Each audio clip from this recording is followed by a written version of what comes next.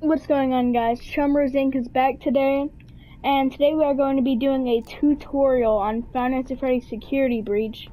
And this tutorial is on how to get to the Roxy Raceway area from the Lost and Found area, and after you escape banning.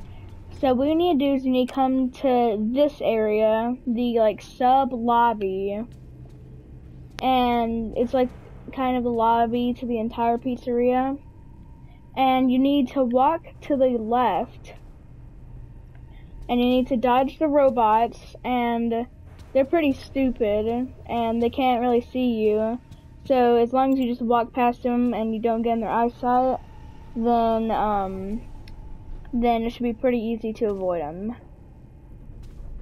But if you do get tracked down by them, then they will call in Roxy. So what you need to do is you need to hit the save your spot thing if you don't want to die. And then so where you need to go is you need to go to the right of the phaser blast, and you need to come right here. I don't know how this was here. It's not really obvious, but you need to walk here, and you need to come in this place,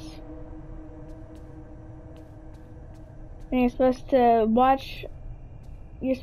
dodge this guy.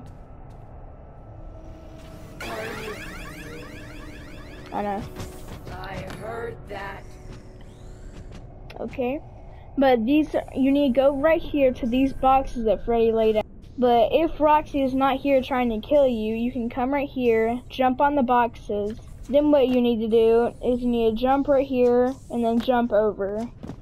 And then you're into the next area with Freddy, and I'll let you guys play through the next part of the story.